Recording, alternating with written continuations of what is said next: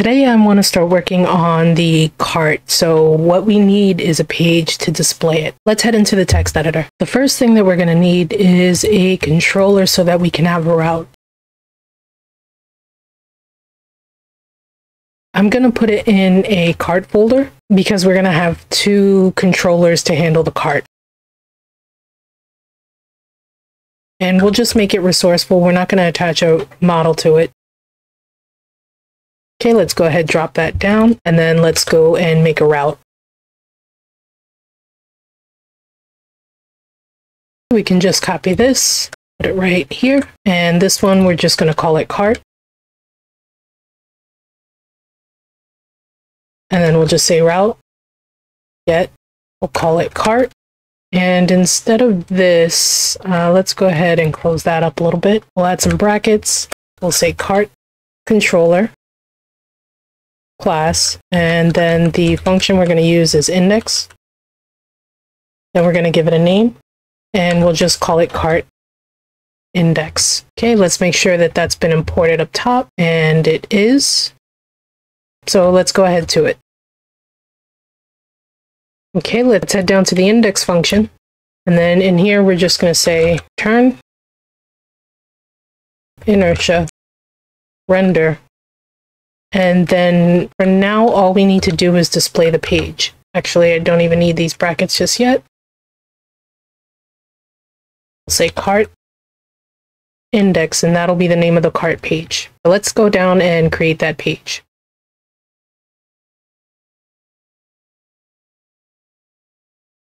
Okay, so in here, we're going to create a cart folder and then our index.view.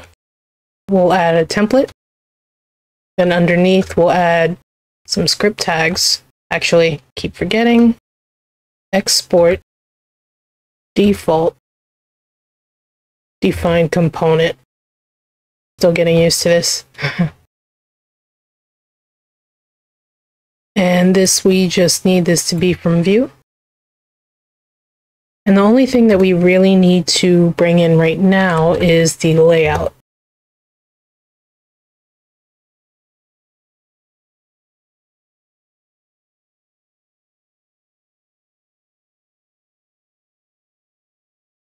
And then we just need to define the component here. So it's app layout. So let's go ahead and bring in the app layout. And then we can go ahead and also add the title, which will be cart. Let's go ahead and check this out. From here, we can just, until we get a link, we'll just type it in. Cart, our title is up here, and we have our page. In here, we're going to have a div. And I'm just going to paste in some classes. And then we are going to have two divs with the class of flex1.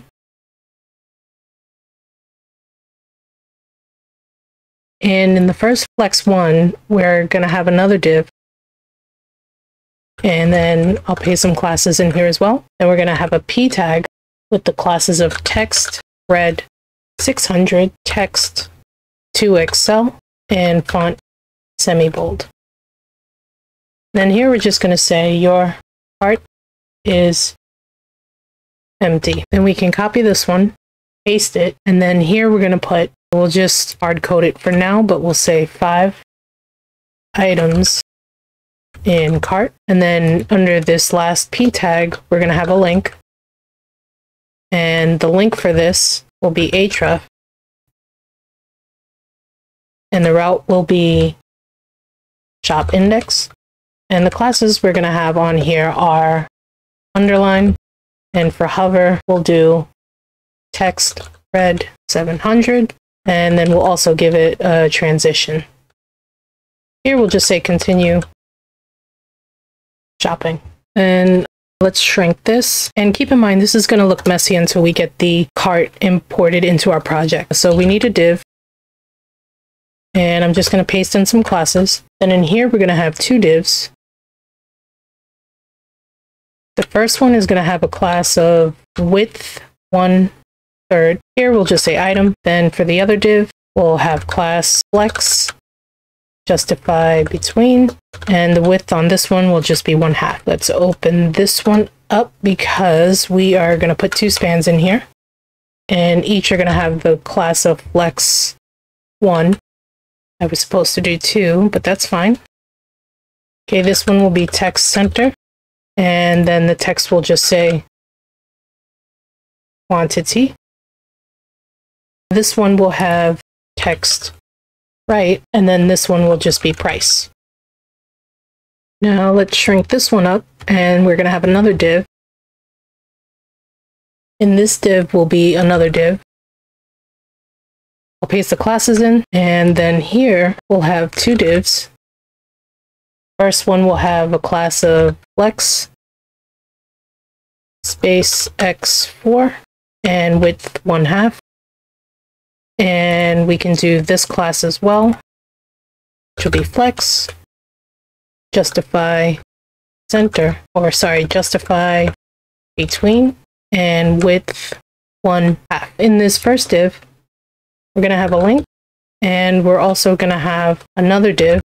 This link isn't going to actually go anywhere just yet. We'll just put a hashtag, and then here we'll put an image tag, and then this one we'll just fake it for now. So we'll say storage, and what's a good picture to show?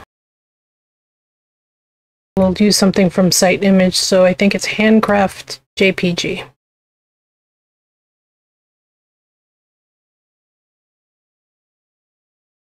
And then the alt will just leave blank for now. But the class on this, we're going to say it's object cover. Now we're done with that link. This div under it is going to have some classes on it.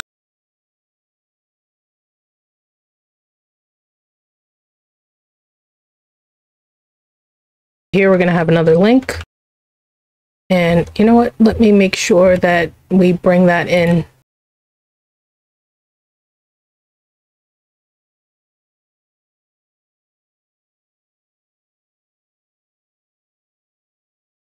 And so now in here, we're going to have an href, again, not going anywhere, and we'll have some classes on it. And then if we open it up, we will have 2 spans. And this one, we'll just put some random text. Same thing for this one. So now under the link, we'll have a div with a class of flex call, mt4. Then here we're going to have 2 forms, and one will be to remove and one will be to move to cart. They're not going to have any functions on them yet. I'll do it like this. Button type equals submit, and then we'll add some classes to it.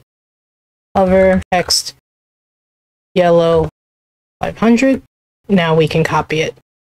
So this one will just say remove, and then this one will say save for later. Let's start shrinking these down a little bit, and now we can work on this div right here. So let me drop this one too, open this one up, and here we're going to do a div with some classes on it,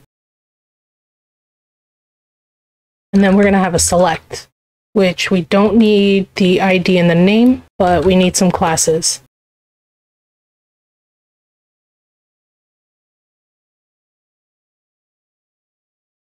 We're also going to give it a tab index. We will eventually need a V model and a function on it, but we're not going to do that just yet. Here we can just do an option. For now, the value we'll just put 1, and in here we'll just put 1, just so that we can get something to display. And then under this div, we just need a span. And then I'm just going to put temporarily $5.99 each.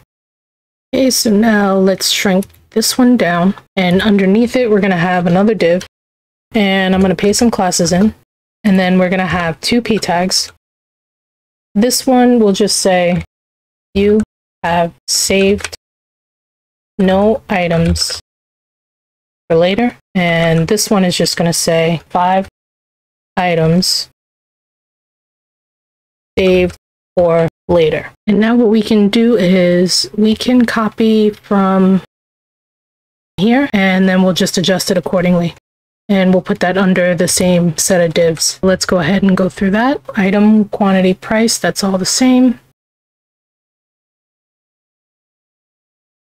This one can now be moved to cart. Everything else should pretty much be the same. Let's go ahead and we'll handle this other flex one in a second. Let's go to the browser and check this out for now. Starting to look like something. Cart is empty, 5 items in cart. You have no items saved for later. And I can drop this last one, which will be right here. Cool. So let's start tackling this next flex one. And here we're going to have a div with some classes.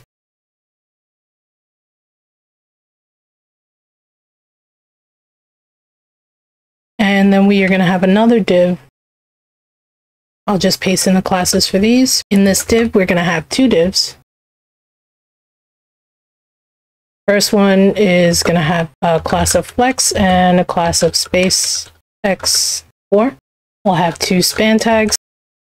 This one will have a class of x flight, and then it'll just say order total before x and discount. This one's going to have a class of text yellow 500. And here we'll just fake a price $4. In the second div, we will have another button. And we'll just add some classes to this. I just need to add a text small. We're going to extract this button as well, but we'll do that in a bit. So here we can just say secure checkout.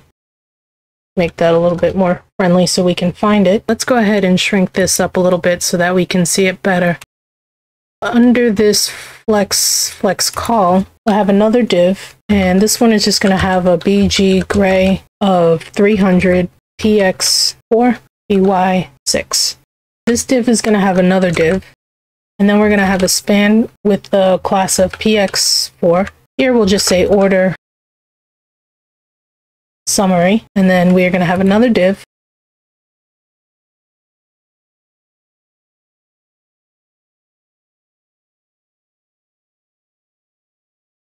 And in here we're going to have 2 spans. This one is just going to say items subtotal, and we'll just fake a number in here for now. And then here we'll just fake a price, $14.99. Let's go ahead and just copy this one. We can take out the BG white, and we can also take out the PY2. And then here we'll just say shipping. And here we'll just say free. Yes, we're offering free shipping. And then we can just copy this one again. And then the span will say discount code. And we'll just put ABC123. And then here we're going to need a form. No action. We'll have a span. We'll do dash. And we'll say minus $2. Under the span, we'll have a button. Type will equal submit, and the classes be text red 600 and ML2, and for here we'll just put capital X. Doesn't need to be fancy. Let's just go ahead, copy this one. It's going to go right under here. This one is just going to say estimated tax, and then here we'll just say, I think my tax is 8.48%. I can't remember, but it's a fake number. It doesn't matter. Paste it again. This is going to have BG white. And then we need to add a PY2. And then here we'll have div with the classes of flex and justify queen.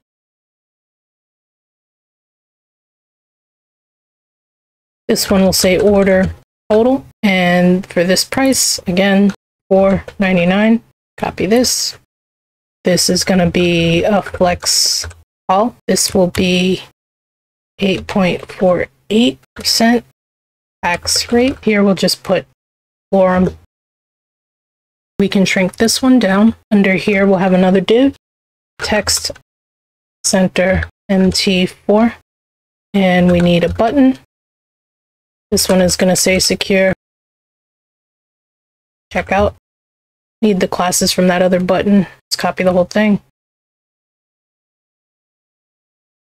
And then I'm just gonna shrink this down, copy this, and put it under here. And don't worry about it. I'm gonna push all the code up to GitHub so that you guys can see the classes and stuff. So here we can now do href equals, this one is going to be the shop index, which we already have, so that's fine. We're gonna throw some classes on it.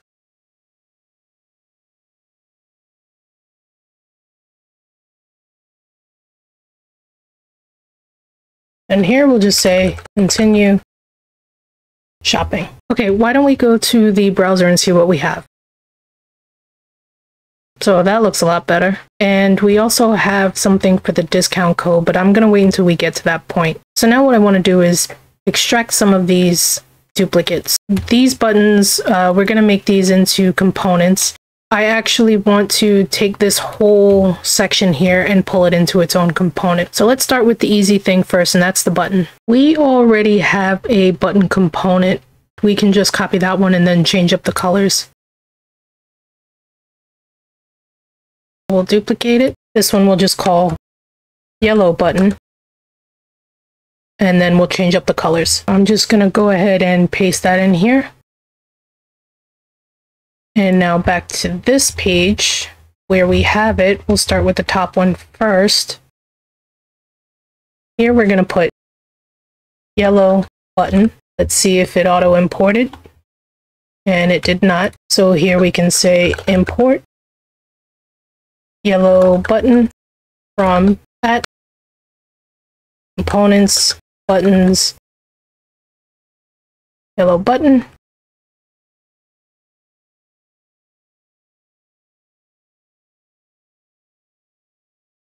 Yellow button. Okay, so this yellow button, we don't have a place to send it to yet, so we'll just give it a hash. And then on this one, we need to do as href because we're going to be using it as a link. And the only class that we need to add on here that's not in the component is the text small. Okay, so now in here, we'll say here, checkout. Okay, so now we can go ahead and get rid of this.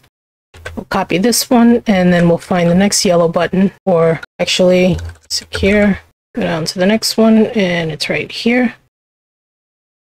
Paste that in. Make sure we didn't break that.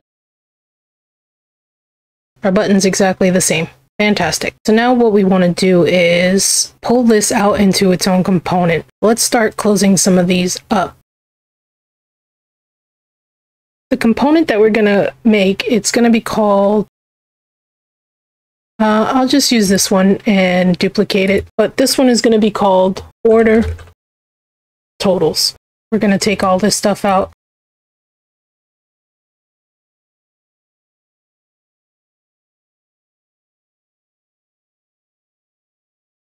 Where we want to grab this from is that flex 1. So right in here. Let's just get rid of that. Paste it here. And bring in that component.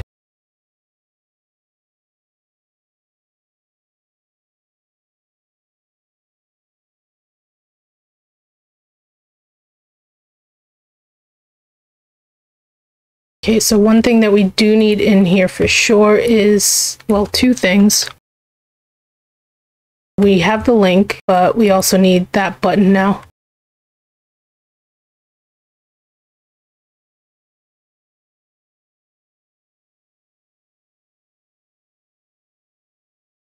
And that means that now we can take that out of here, take it out of here, and let's see if we broke anything. Doesn't look like we did, but something I'm noticing is that we're not getting our images. Let's go ahead and restart the server and see if that clears that up.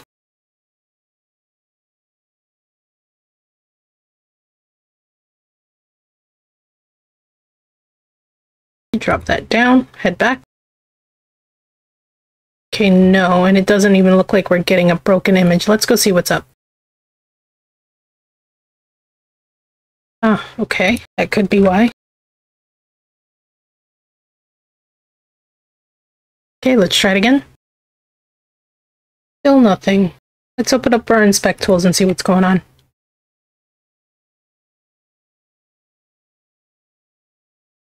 Oh, I know what it is. I forgot the colon here.